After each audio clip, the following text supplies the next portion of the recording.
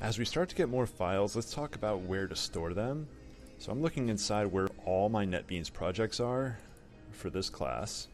I have them all labeled nicely, so I'm going to go into Lab 4 binary trees because we had a lot of files in here. Now you don't typically browse the files inside of a NetBeans project, but we're going to do that right now. I'm going to go into source, and I did have two packages. I'm going to go not into the complete, but in the regular package, and you'll see all the Java files right here.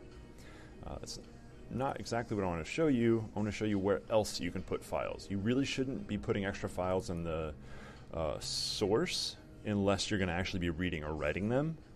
This is the directory that if you read or write a file, this is the default directory it will look in. What I want to do is add some more files. So there's a note, PowerPoint lecture that goes with this. Now it's in a downloads folder with tons of stuff. But later on, I'm going to only really want to use it on Lab 4 Binary Trees Lab. So I'm going to drag this PowerPoint into the project folder, not the source, but again, the project folder.